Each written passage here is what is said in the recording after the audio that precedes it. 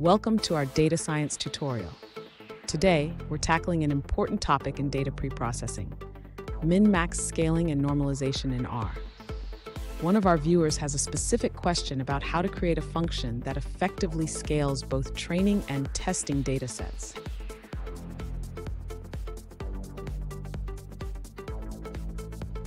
The viewer is looking to create a function that takes in both a training set and a testing set, applies min-max scaling to the training data, and then uses the same scaling parameters to normalize the test data.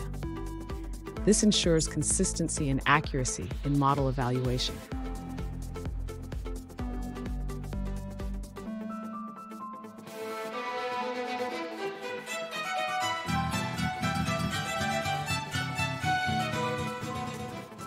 Welcome back to another technical video. Today, I'll be going through your question, answering it, and hopefully finding that solution you're looking for. Guys, remember to stay just a little bit crazy, just like me, and hopefully you work through to that resolution. Let's get started. Let's start by understanding the concept of min-max scaling. This technique transforms features to a common scale, typically between 0 and 1, which is essential for many machine learning algorithms.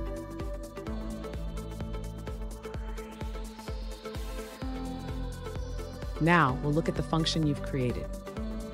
It takes in training and testing datasets, calculates the minimum and range from the training set, and then applies these values to scale both datasets.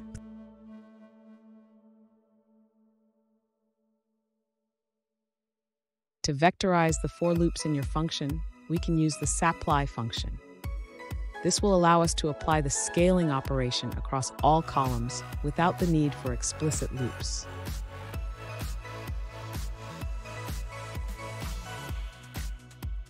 For your second question, there are several R packages that can help with min-max scaling.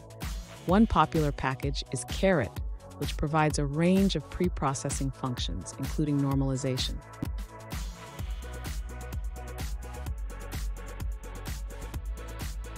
In summary, by vectorizing your function and utilizing existing packages, you can streamline the min-max scaling process for both training and testing datasets.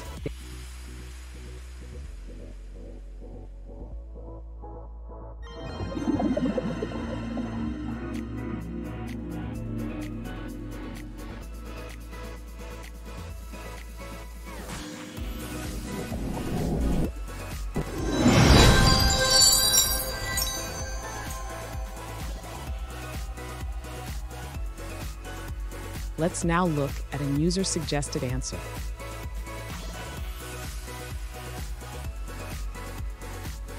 In this example, we start by simulating a dataset with 3 variables.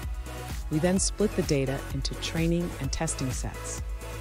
Next, we define a function to normalize the data using min-max scaling.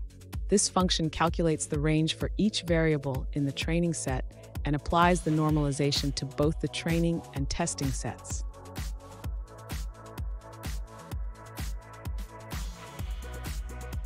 After applying the normalization function, we can see the ranges for each variable and the first few rows of the normalized training data.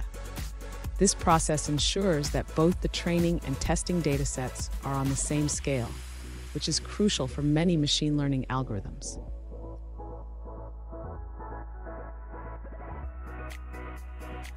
I hope that's found the resolution that you're looking for and you managed to work your way through your issue.